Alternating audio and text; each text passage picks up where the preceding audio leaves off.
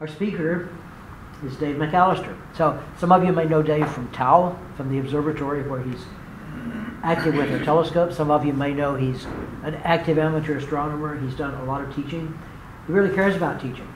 Some people don't. Some people care about topics, but not teaching. But Dave really cares about the teaching as well as his topic, his area of study, which is astronomy. So he's writing his first thesis at UT. And last. But I think he'll probably, are you going to continue on for the PhD? I think I'm going to tap out with a master's and go back into education probably. Okay. Well, the neat thing is you may stay in this area, and you're good at astronomy. So you're just fair game for all sorts of stuff. Easy fit in the fair. Okay. We're very fortunate to have you. And I think you've agreed to not only tell us about what's going on in physics and astronomy at UT, but also some of the things you're interested in yourself. So it's been good getting to know you, and really appreciate you coming tonight.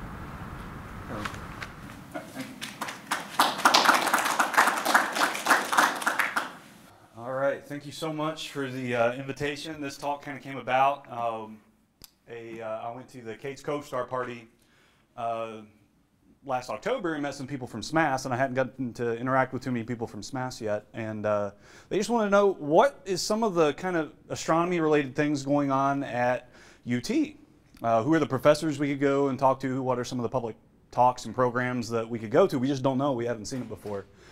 So I said, sure, I'd love to do that. And within about a week of that happening, KO,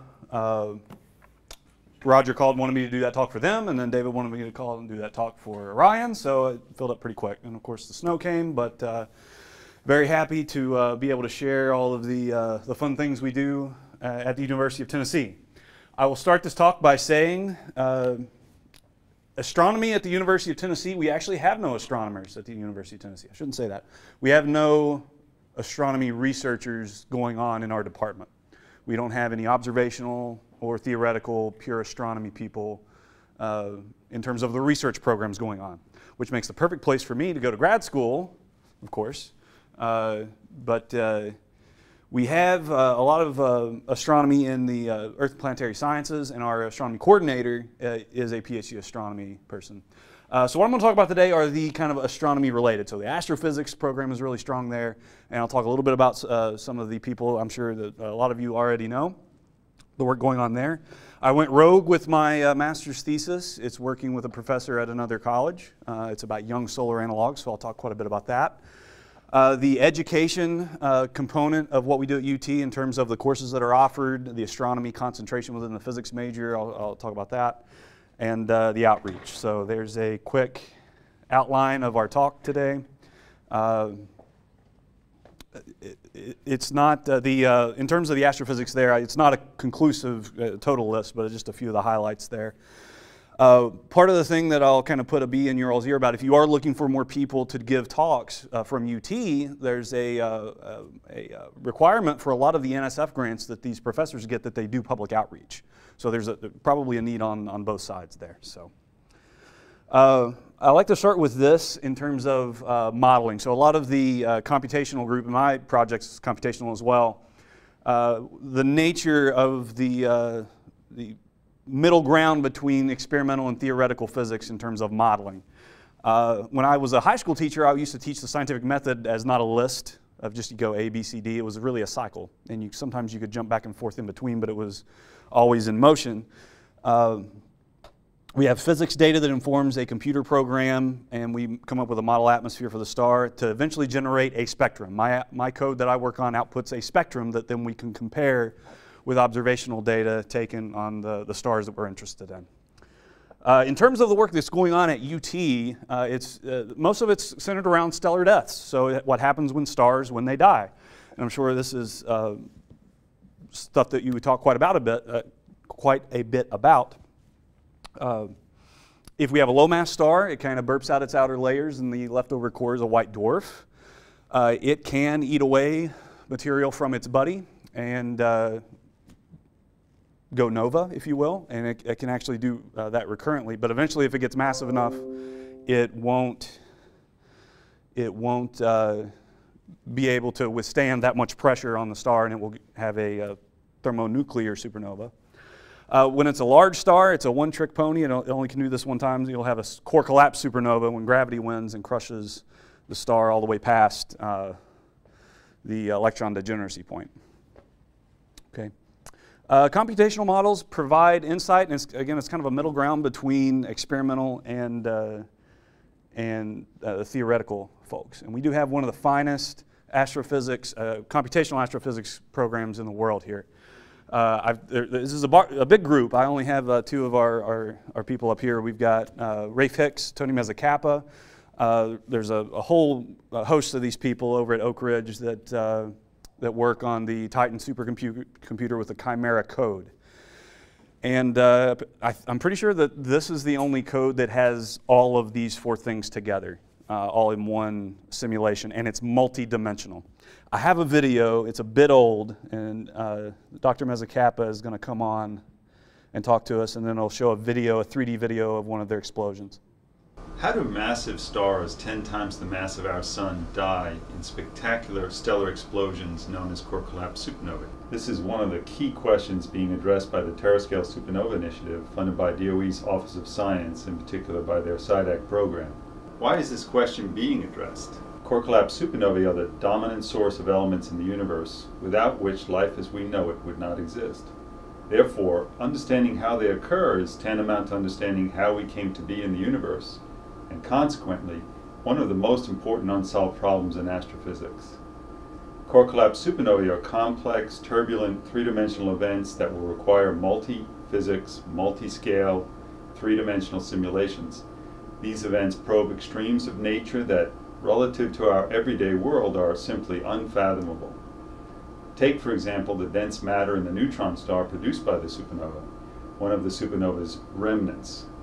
1 cubic centimeter, the size of a single sugar cube, would weigh as much as the entire human race. And the challenges don't stop there. Three-dimensional core collapse supernova simulations will produce data at the staggering rate of hundreds of terabytes per simulation. For scientific discovery, these data will have to be analyzed and visualized by scientists across the United States. The infrastructure that must be in place to accomplish this, namely the infrastructure for data management, networking, visualization, and enabling the overall scientific process or workflow, is daunting.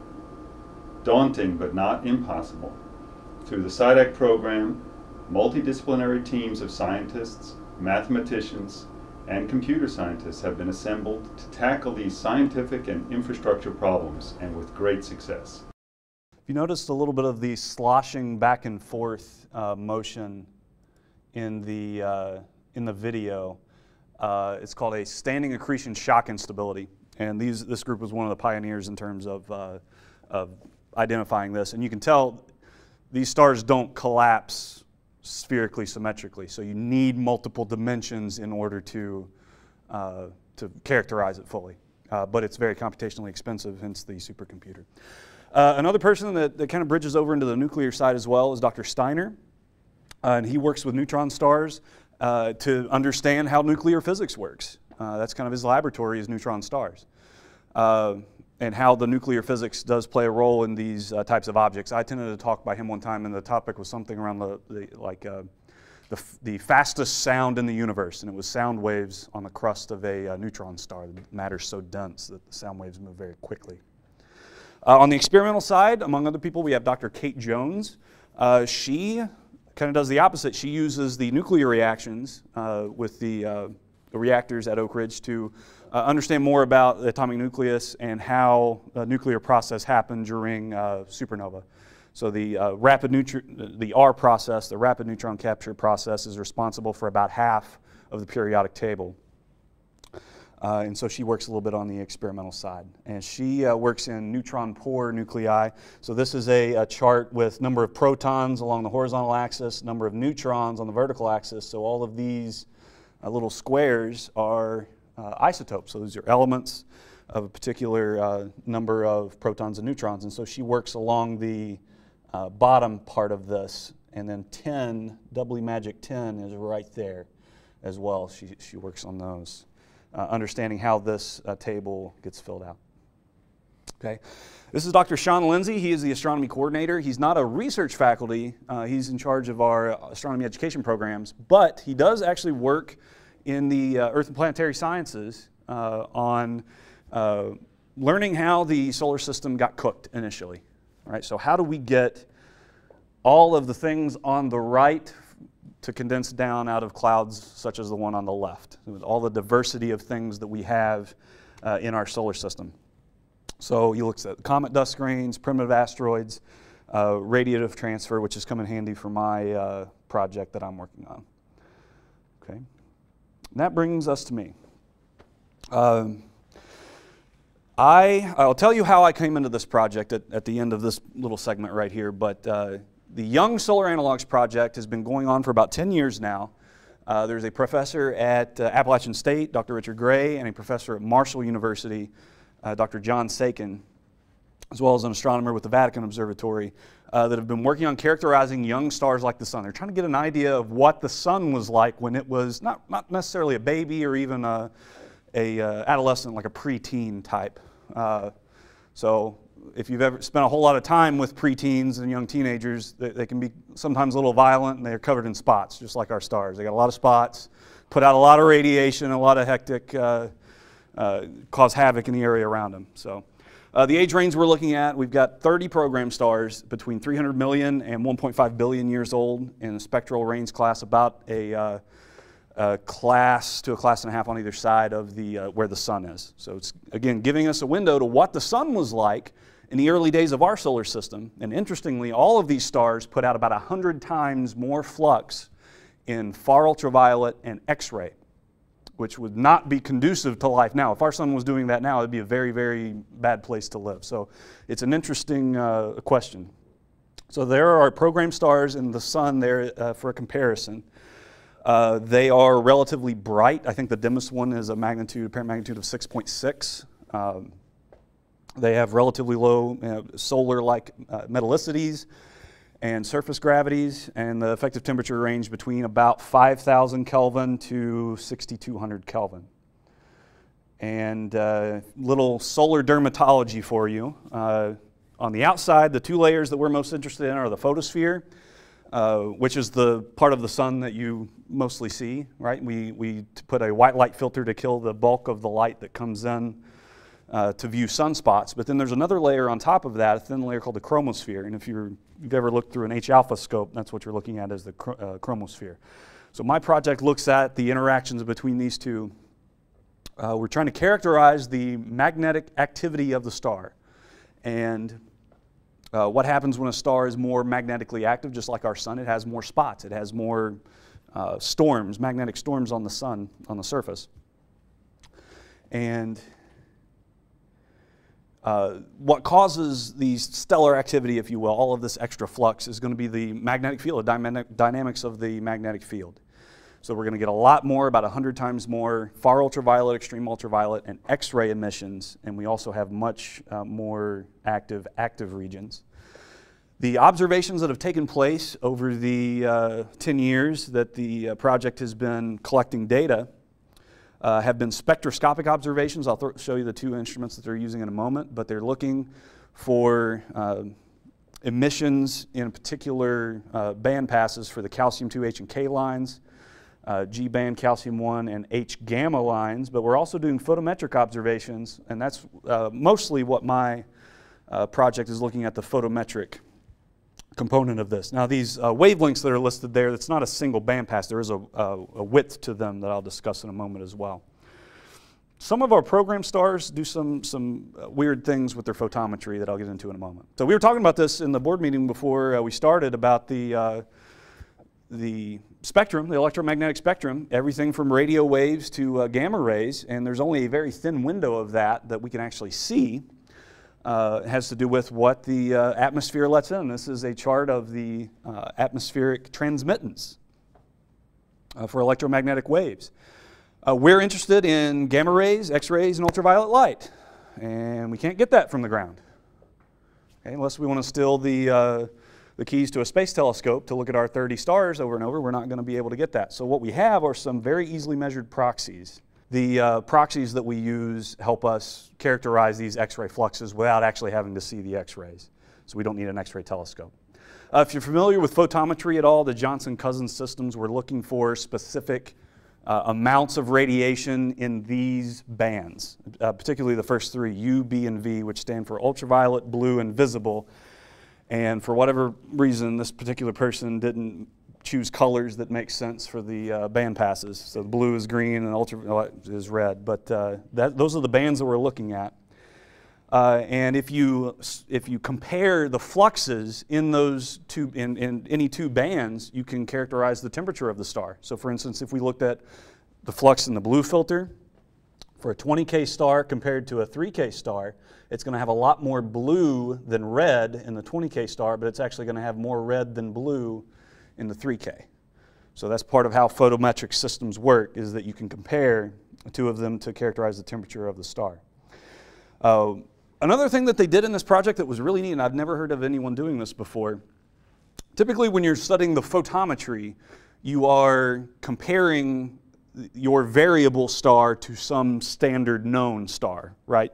So, you know, all of the things that can mess up the photometry, such as the air mass, the height that the star is in the sky if it's close to the meridian. You want to be able to compare your star to something that's close to it.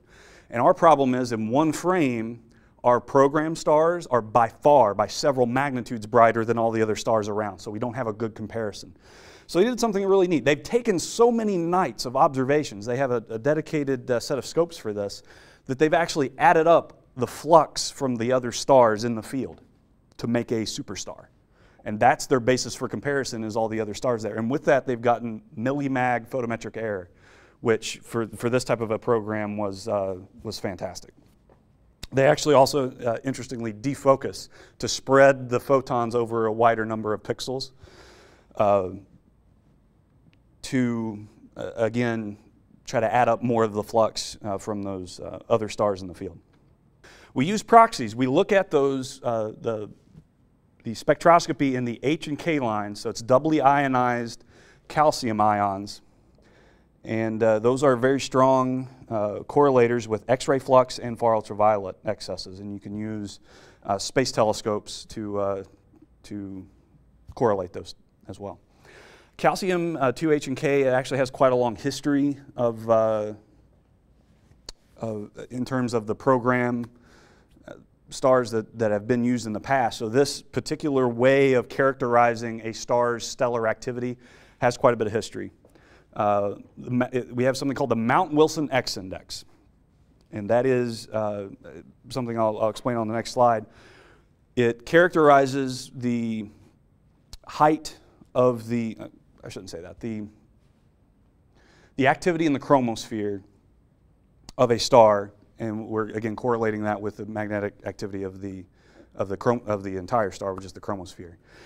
This particular program, for goodness, 40 some years there, monitored 100 stars that are around the same F, G, and K stellar type stars that we're looking at. They were looking for, do stars have an activity cycle like our sun's 11-year cycle? A lot of them did. Some did not have any cycle that they could tell. It was too sporadic, and some really didn't vary that much at all. So our program kind of focuses on the younger end of those stars. This is a spectrum. We have normalized flux on the vertical, and we have wavelength on the horizontal. And H and K are two lines, again caused by absorption and re-emission of doubly ionized calcium.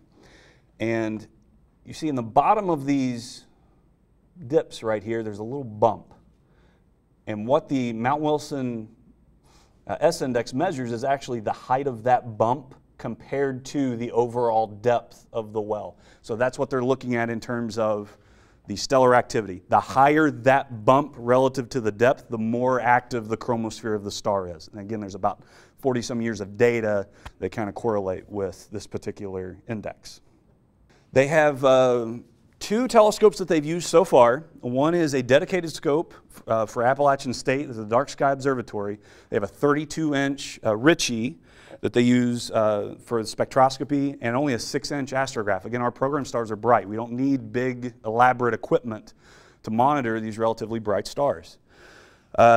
For long-term changes in it, we don't need a big telescope. However, when you're looking at courses over the course of an evening, changes in the star, we do need a little bit more flux for that. So the VAT scope on Mount Graham, I always like this picture. It's an F1. If you're familiar with telescopes, it's like a big, almost a snuff can. Yeah, it's as wide as it is long. So they have a 6-foot wide F1 Ritchie for that, and then just a 6-inch f3.5 camera lens for their photometry. Both the photometric scopes are robotic, so they have their pre-programmed every night as they check for the stars to be clear, and then they take their programmed stars every night as they pass the local meridian. So what motivated my addition to this was there were some stars that were chromospherically active. The S-index overnights were just going up and down and scattering all over the place, and yet the star was maintaining a very similar amount of photometric flux. So the B and the V bands were stable. And you would think that if the star is very active, you're going to have a lot of spots. Especially in these young stars, you get some rather large spots that can cause the photometry to go down, but the magnetic activity to go up. So what I'm trying to model is a star that is photometrically stable, but has a lot of spots on it. Okay. It builds on a program that my advisor, Dr. Gray, used. We have a program that can create a spectrum for a star. It's called spectrum. We're not real inventive when it comes to naming things in astronomy. The Ring Nebula, right? The 30-meter telescope. We just like to keep it simple. The program that Dr. Gray has would treat the star kind of like a Minecraft or a Lego block. It would just be this big blob. It had some optical depth to it, and it would tell you, it would analyze about 310 different isotopes to figure out what the spectrum would look like. But geometrically, I can't introduce a spot to a blob, right? So what I have done is to make a whole bunch of blobs. This is my model star. It's a 10 by 10 grid. Eventually, we'll move up to a 100 by 100 grid. And we have a plage around the outside, and we have a penumbra of a lower temperature, and then the spot, the umbra, right in the middle at a darker temperature. So at a lower temperature, and then it's a darker spot. And then we're going to rotate this spot across the face of the star and take the photometry every time, just like the telescope would. And by the way, we're wrapping that grid, latitude and longitude, around a disk and deflecting it accordingly. So it worked. Finally, I had a bug in the code that instead of resetting the flux every rotation, it would just keep adding up, and it would just go up by the same amount every time. This was my first plot where I knew the code had actually worked. When the spot started just off center, moved right into the center, and then rotated off. And there's a little bit of up and down right here where the plage was all that was left on the edge of the star. So the next steps for that particular,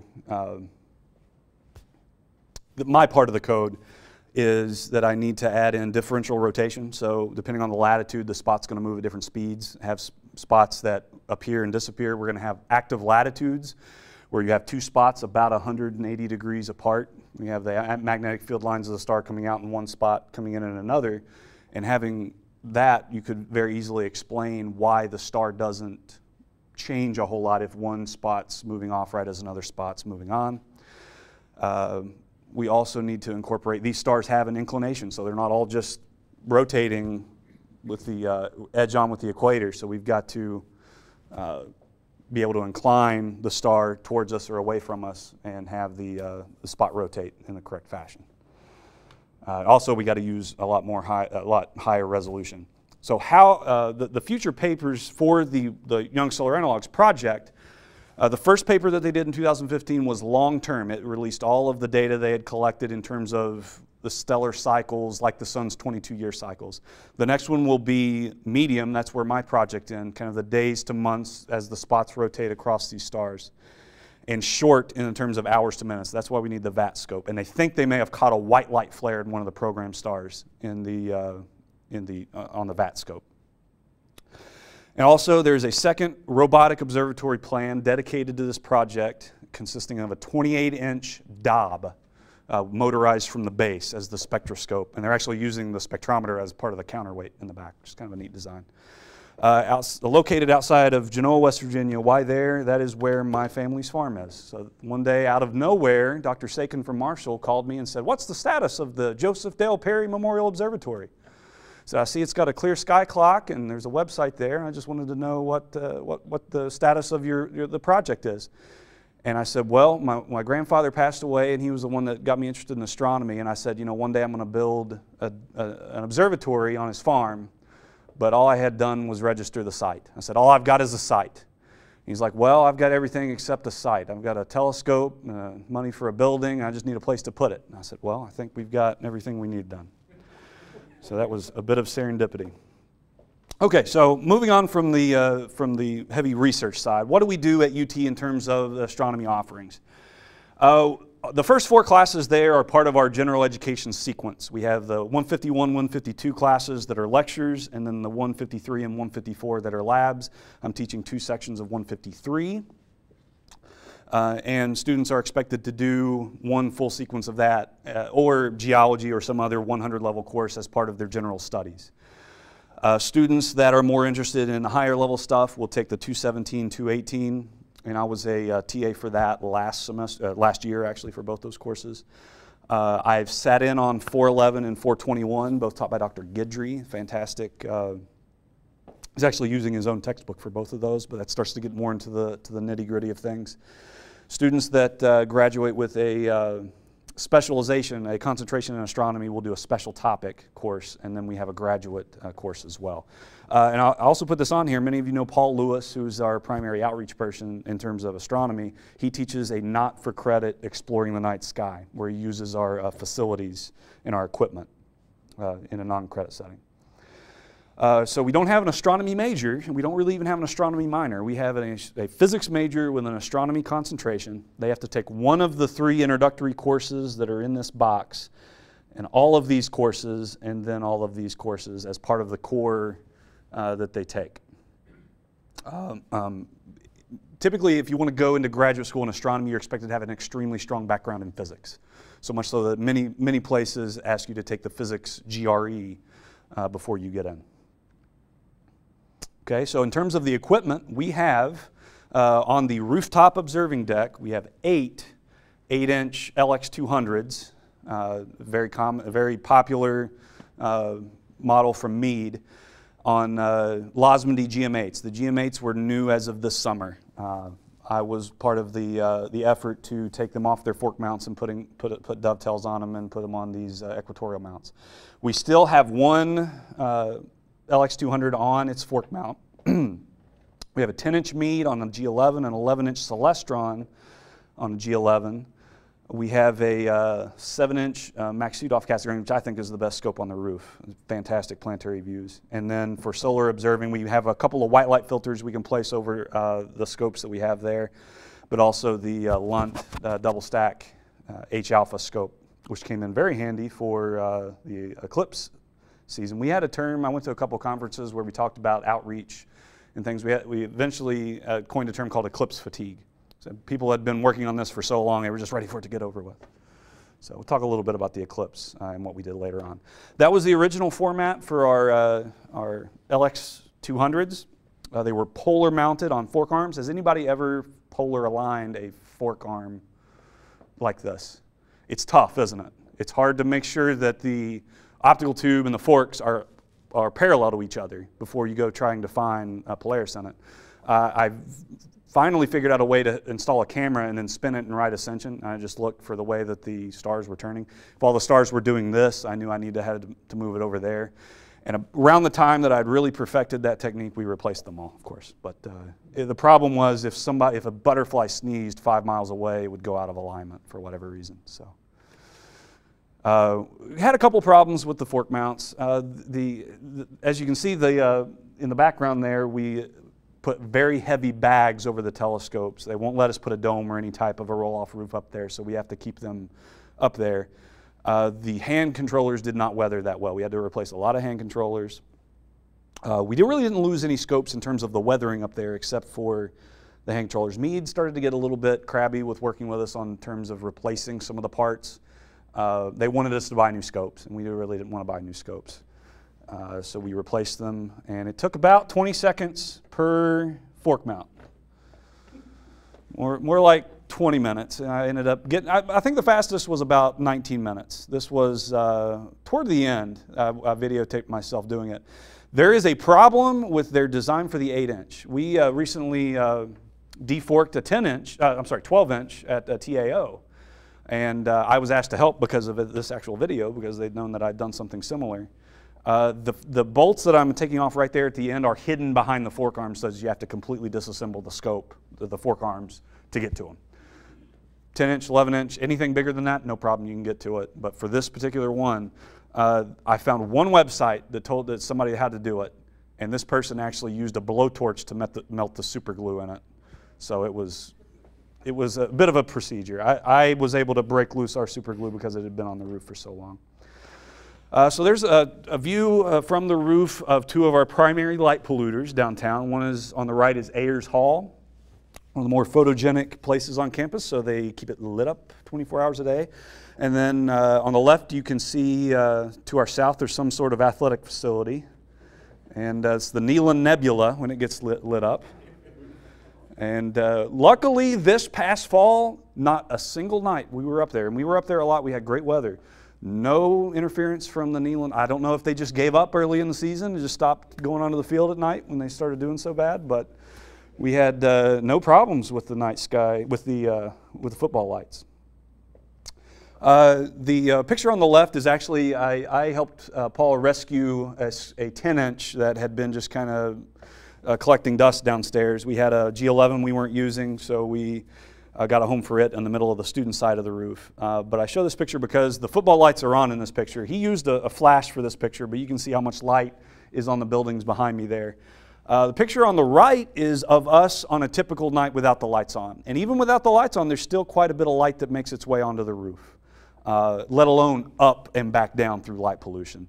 And if you've been on campus, there is a design of street lamp fixture that's essentially like that. It's completely open all the way around. There's no cutoff at all on these, so we're hoping that eventually they will replace those with something a little bit smarter. I know that Knox County in general is doing an LED replacement, so we're hoping that they pick the right temperature. But of course, we're good sports, so we use them to test out our solar eclipse glasses. And sure enough, you could actually see the lights through our solar eclipse glasses. I'll get more into the eclipse at the end there when we talk about our outreach. We have, for every telescope on the student end, a Santa Barbara ST402 camera. It takes quite a bit of patience, but you can eventually get some good pictures there. It's not anything earth-shattering in terms of the resolution, and from the roof there's some stability issues. If somebody walks on the other end of the roof, it jiggles a little bit. It's hard to focus.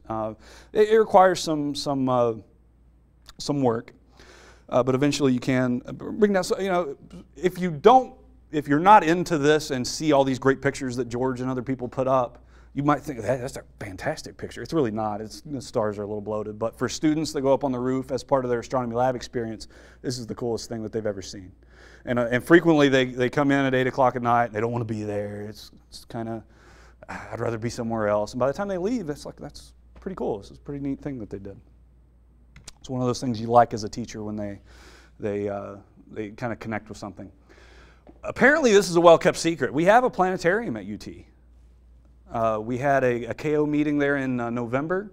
Paul and Dr. Larry Taylor, who was the recently passed away, he was the chair of the Earth and Planetary Sciences department, helped bring this to campus, and we use it quite a bit. Our lab students use it as part of the lab program. We have field trips that come in. I help out a little bit with that, but that's mostly Paul. It is a digital planetarium. It's not the old ball and light bulb with the holes sticking on it. It's not optical, mechanical. It's all digital.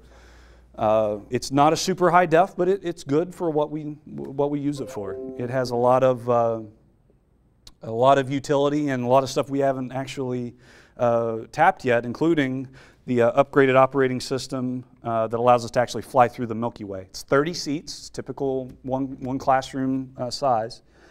The programs are usually around an hour. We really hit the outreach part hard. This is a picture of me from a video I'm going to show you here in a minute, where we ran through simulations of the day of the eclipse to help people kind of get an idea of what they were going to see if they were in the path.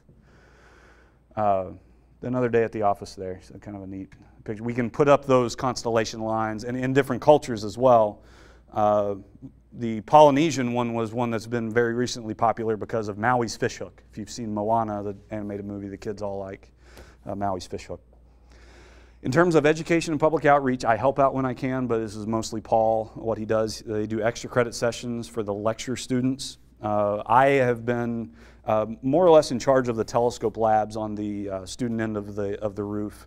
I'm handing that off to the folks that will take over after I'm gone, so they're kind of taking the lead on that.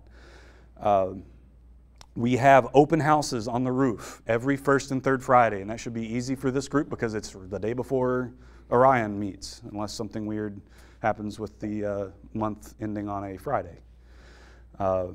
There is a recently formed UT Astronomy Club, which I think is actually the beginning of where SMAS started. SMAS started as the UT Astronomy Club. When everybody graduated, they formed SMAS. It's about 80 people, 80 students on the email list. They are doing a great job utilizing the equipment that we have here, but they're also putting together a Scout Badge College for Boy Scouts to come in, and with the astronomy badge, they need to come to a planetarium as part of their study there. So helping them along the way as well. Planetarium shows for elementary schools, the way that our lab schedule works, we can only do that on Fridays for most of the year, and so that backs up fairly quickly, but anybody that wants to try to do this for their children should contact Paul at the department. We'd have public programs. Every so often we'll announce what's going on. We had a group that wanted to contact the ISS with amateur radio a while back, and they had a meeting from UT. They had problems with it, and they ended up having to reschedule. There's a Physics for Everyone Saturday lecture series. All of them are interesting. Not all of them are astronomy related. The next one is, and I'll give you that information at the end. And of course, the eclipse outreach. That was the first and last for everybody for the last several years. This is a look on the roof. This was one of our solar Sundays we did over the summer. We gave away 10,000 eclipse glasses in total. Actually, the last little bit of eclipse glasses I gave away to a meeting at TAO the Saturday before the eclipse. We had the last 50. I said, please just don't sell them. Use them. Don't sell them, since we gave them to you. We had quite a few people come through. We also helped Knox County Schools get their glasses as well. This is another look at Paul's end of the roof from the student end of the roof.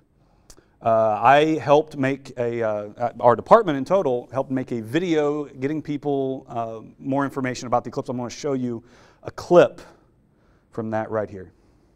You get to see Paul, myself, and Dr. Lindsay. Looking at the sunspot. Okay, what do you see? Oh, it's right there! Wow.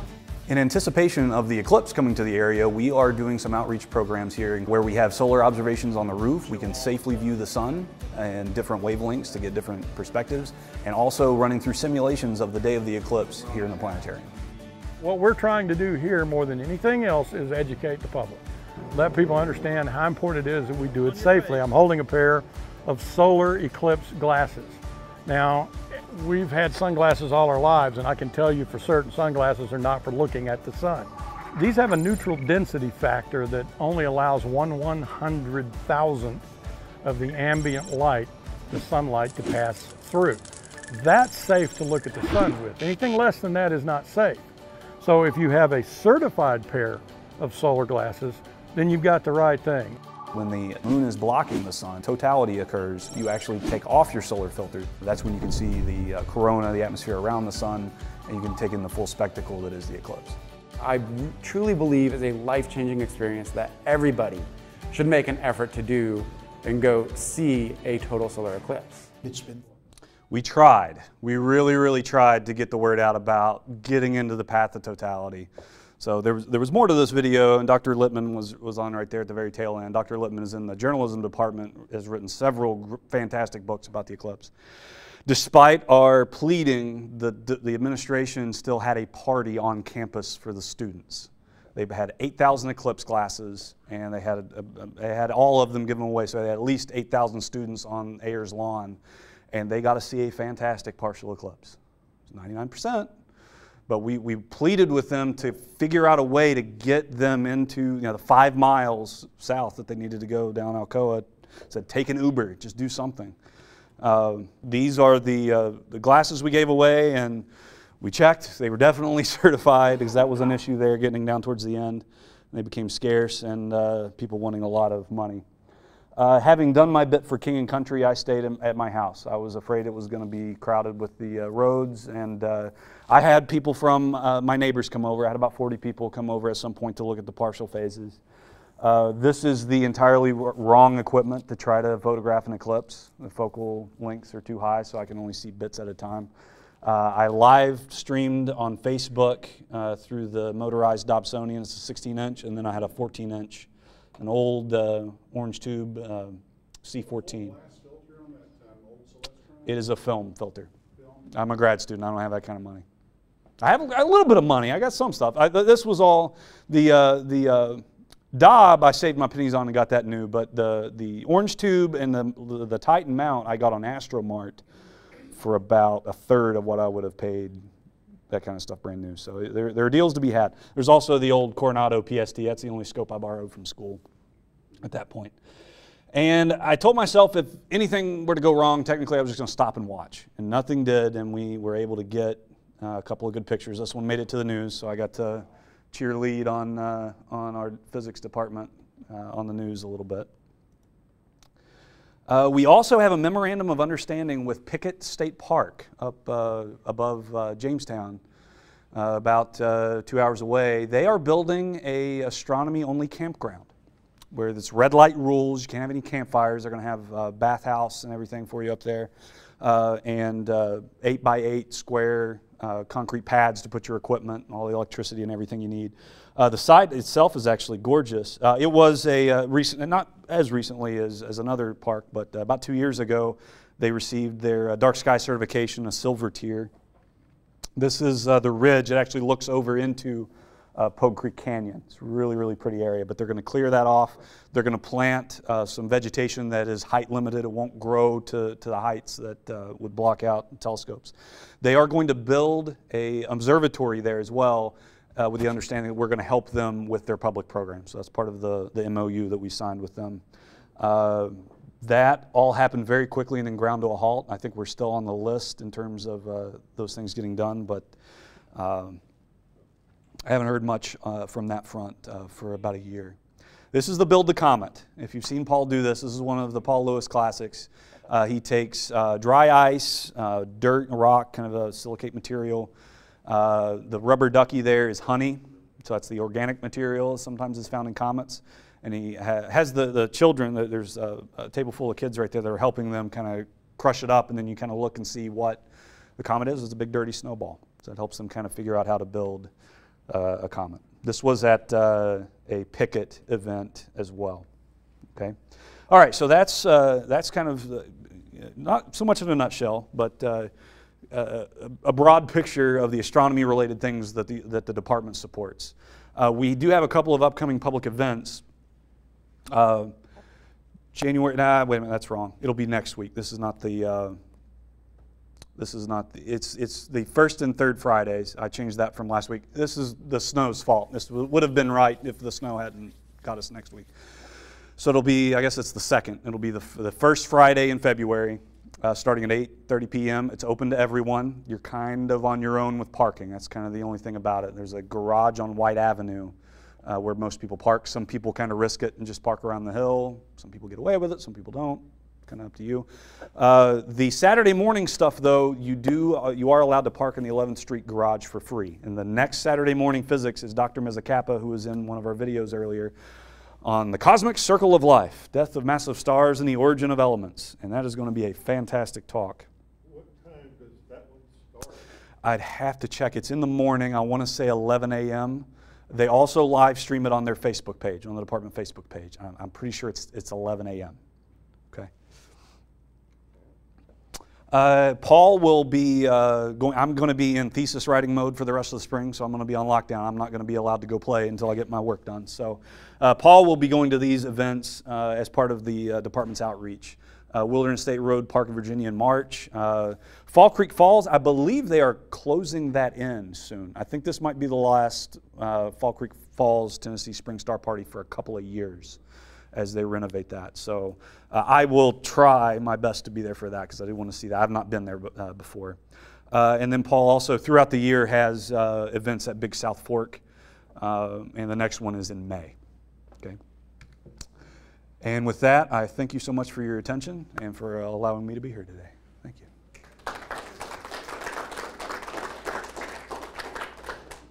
Happy to take any questions. Yes, sir. What are you doing there at UT with infrared photography? Infrared photography, the photography that we do in terms of our education program is all in visible spectrum. We don't do any infrared. That is, in terms of our equipment officially we have. We might have some people trying it on their own, but the cameras that we use have RGB. It's not the same as the Johnson Cousins filters. To get our color grabs, they're monochromatic. So that's the only thing in terms of color photography that we have. You can just see a lot.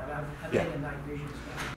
Well, we have some fantastic equipment, and we have it on the worst place in East Tennessee to have it, right? So it's kind of a balancing act into how much. There's some other stuff that we want to do. I would like to have a demo up there of what spectroscopy is. We have a very low-cost spectroscopy unit from Vernier who makes educational lab type stuff. And we want to mount a fiber optic cable into an eyepiece to feed into our spectrometer so they can see what it looks like. And I'd also like to have a photometry rig as well to kind of just show them what the concept is in terms of what astronomers really do in terms of experimental stuff. But we didn't have any plans to do infrared that I know of. How many remote labs does UT have? Remote labs? Remote observatories. Remote observatories. We don't have any ourselves, right? We're hoping that Pickett, we can do something robotic there, would be our first one. Again, there's no research, there's no money for research there because there's no research professors there to do it. Everything we do is outreach. So back to your grandfather's property in West Virginia. Yes. So you're having an observatory built on your grandfather's property? Yes. I was going to, and I actually just bought a SkyShed pod to house that orange scope, and I tried it in the TAO TAO observatory when we'd taken down the 11-inch. It's a tight fit. It's a lot tighter fit than I thought it was going to be, so I'm going to need the zenith table to push it off. So I was at least going to have that, but they want to also have, essentially, it's a 28-inch Dob in a roll-off roof coffin, essentially. It's really, they're going to store it straight down, roll it off. They're only really going to take pictures of and take data when the stars are close to the meridian. So it doesn't need a lot of, it's about 10 feet high. Yeah, it's a big scope. So it really only goes north and south, and a little bit left and right, east and west, but it's going to be taking data when things are at their lowest air mass near the meridian. So, well, thank you guys so much. I appreciate it, and hopefully learn a little bit of what we're doing at UT and inform the groups if they want to ask some of the professors and some of the other folks here to do some talk. The facilities there, in terms of the classrooms, the educational opportunities at TAO for outreach. Again, I was a high school teacher, so I taught physics, and not everybody's cup of tea physics, right? And you have some students that get excited, but a lot of times it's kind of a struggle. But occasionally you do a lesson and somebody would just go, "Whoa, that's really cool," and it connects, and it's one of the best feelings you can have as a teacher. And what I like about astronomy is that person after person after person will come to your scope and look at Saturn and do that exact same thing. Wow, that's amazing. And one of my favorite quotes is, astronomy is the gateway drug to an addiction to science. Right? It is, yeah. All right, thank you all so much.